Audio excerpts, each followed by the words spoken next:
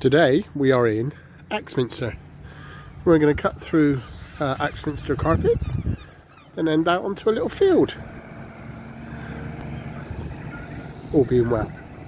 Weather's not too bad today. It's quite pleasant. Cool. Some seagulls making a lot of noise over there. But we're going down there. We've crossed over the railway line.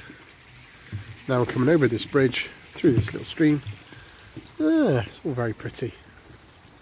First time we brought the puppies here, so this would be fun for them. And just like that, we're in the fields. Someone ran into someone there.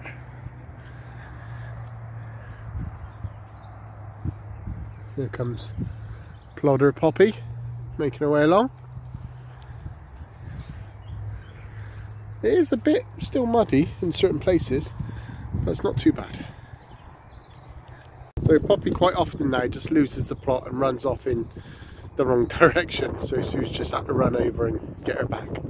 And she's locked back on again, and here she comes. Yeah, bless her.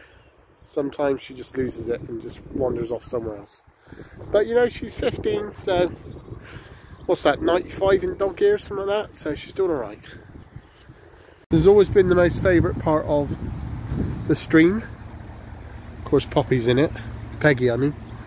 Got too many dogs now, I can't remember all the names. But it's always just lovely. That looks so nice to go in on a hot summer's day. Looks like it would be brilliant. See, as Peggy's demonstrating for me now. So yeah, but it's running quite fast today. But this bit is always nice and calm. Hot day, I'd be in. And we are making our way back.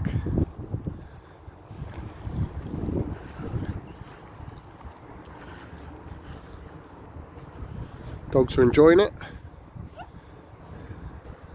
Still a bit muddy underfoot though, so even we got good weather this week, it's gonna hopefully dry the ground out a bit. Start planting some lettuces and all sorts. Better look right, better look left, look right again. There we go, going across the train line there. Back through the other little lane here and then up through the other narrow lane back to the car. Going down the narrow lane now. The beautiful graffiti on the right. And there's a boat there. Don't expect to see. An old workshop.